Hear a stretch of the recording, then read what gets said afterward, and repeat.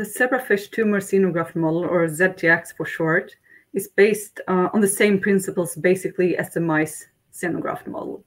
So human tumor cells are implanted into the zebrafish embryo, and these injected tumor cells can then rapidly form a solid microtumor.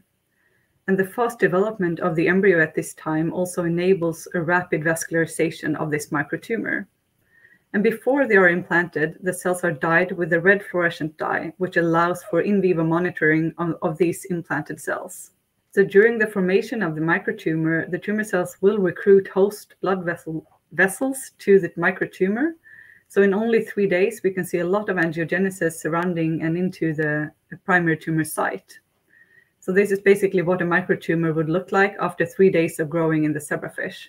When the cells have been implanted and the microtumor has formed, we can also start treating with anti-cancer drugs to evaluate possible anti-cancer effects on both the primary tumor, but also on metastases. Most available compounds can be used in this setup, from small molecules to larger peptides, antibodies, ADCs, cell therapies, and nanoparticles, to mention some.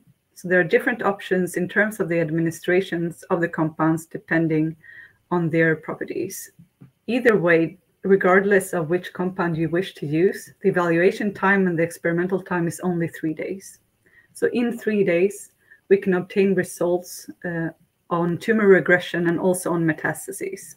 Also, it's possible to further mimic and develop the tumor microenvironment within the zebrafish. So for example, by adding human immune cells or human stromal cells to the human tumor mix, we can mimic this tumor microenvironment. But to even take this a step further, we can also use PDX models.